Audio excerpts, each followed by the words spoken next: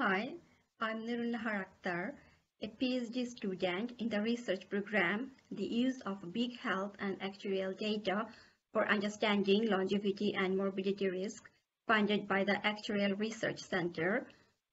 And my PhD project title is Hormone Replacement Therapy and its Impact on Longevity and Morbidity.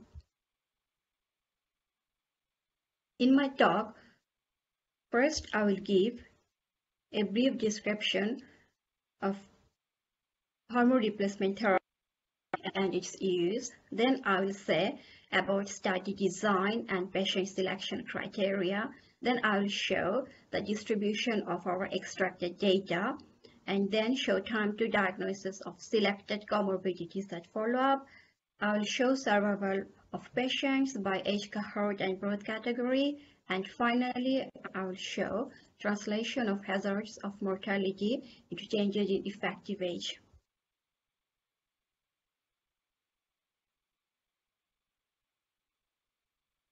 Menopause is a time in a woman's life when her period stops. Most women suffer from intolerable menopausal symptoms such as hot flashes, night sweating, and sleep disturbances when they reach menopause, as ovaries stop producing the female sex hormone estrogen and progesterone. The loss of this female sex hormone also accelerates the development of other medical conditions like osteoporosis, heart disease, and cardiovascular disease in postmenopausal women. Hormone replacement therapy has been used for more than 60 years to relieve women from these menopausal symptoms. HRT contains female sex hormone estrogen and progesterone. Estrogen was first extracted from the urine of a pregnant mare. These days, bioidentical hormone also available along with natural extraction. The way of administration of HRT are mainly orally by tablets. However, there are other ways of administration like injections, transdermal patches, topical gels, and ointments.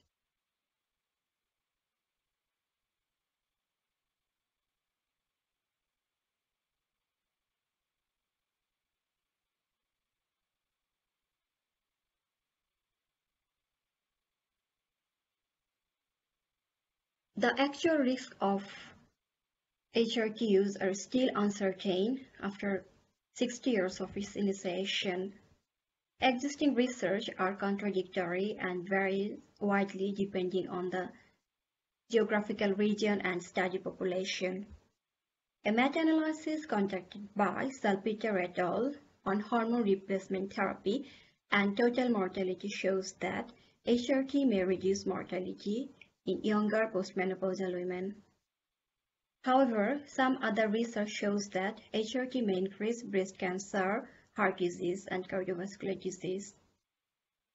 Despite the uncertainty of HRT use, women are still choosing HRT to get relief from menopausal symptoms.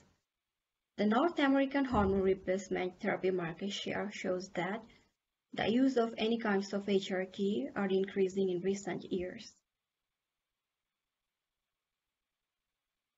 Our study is designed to model the impact of HRT on morbidity and longevity of women residents in the United Kingdom. The Health Improvement Network database has been used to extract patients for this study. Our cases are patients of age 46 years above who received any kind of oral and transdermal HRT. The controls are patients who did not receive any kind of drug containing estrogen and progesterone. Controls are matched with cases by year of birth and general practice. We excluded patients with all kinds of cancer, acute myocardial infarction, serious heart failure, stroke, chronic kidney disease, stage 3 to 5, dementia, oophorectomy before 45, premature ovarian insufficiency, premature menopause, and surgical menopause. Our primary outcome of interest is all-cause mortality. Secondary outcomes of interest are osteoporosis, dementia, cardiovascular disease, type 2 diabetes, and hormonal cancers. The follow-up period between 1984 to 2017. Our working data consists of 112,354 cases and 245,320 controls. This slide shows the age distribution and death experiences in the study population by age group at baseline. The first plot shows the proportion of cases and controls at first HRT prescription.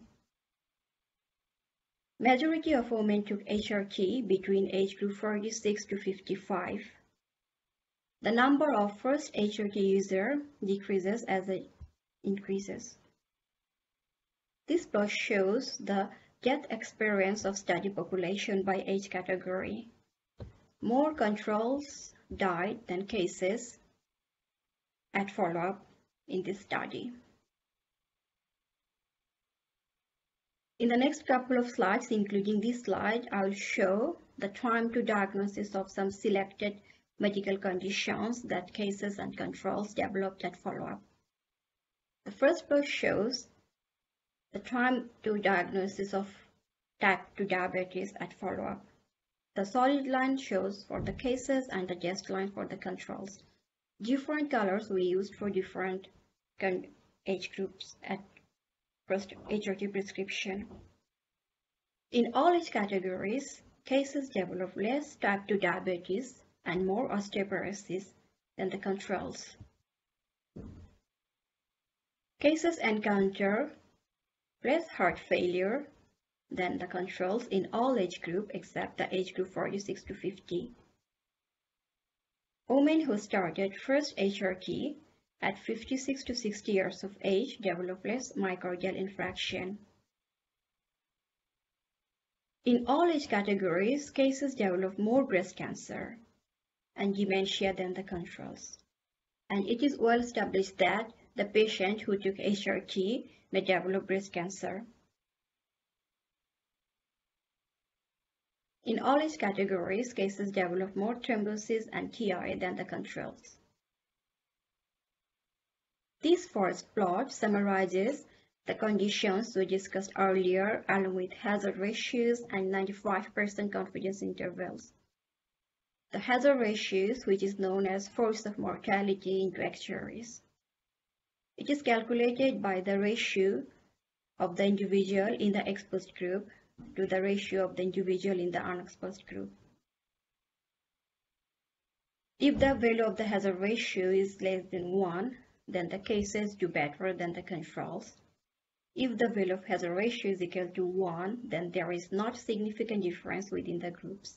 However, if the hazard ratio is greater than 1, then the cases do worse than the controls. The hazard ratios and 95% confidence intervals are presented here are unadjusted. That means after adjusting for all the conditions and coverage, our result may change. This plot shows the survival probabilities of patients by age category and birth cohort. In all age category and birth cohort, cases do better than controls. This means that the hazard ratio of death for cases in comparison to controls is less than 1 within each age or birth category. Hazard ratio of mortality can be translated into effective age gain or loss. It is well known that Gombrich law describes the increase in annual hazard of mortality associated with aging 1 year, which is approximately constant between ages 30 and 95. The increase in the hazard between those ages was approximately 1.1 for England and Wales in 2010 and 12. A hazard ratio can be translated to the number of year gain or loss in effective age as using log hazard formula. This plot depicted the log hazard values against age. If two women at same chronological age is on HRT and without HRT, then HRT may act as a risk factor which may push that woman's age further up or down, which we call the effective age. If the log hazard ratio is negative, then the cases are gaining age, But if the value of log hazard ratio is positive, then that woman is losing some age from the chronological age. In this slide, shows the hazard ratio of all-cause mortality and the translation into changes in effective age. In all age category, the cases gain ages than the controls, and the women who started their HRT at the age 56 to 65 gain approximately 4 years more than the controls at the same age. At the moment, I'm working on full case analysis where I will consider all the coverage and medical conditions. Then I will do model for imputed data considering the missing values. And after completing the full case analysis, I'll translate the model for actuarial analysis. And thanks for watching.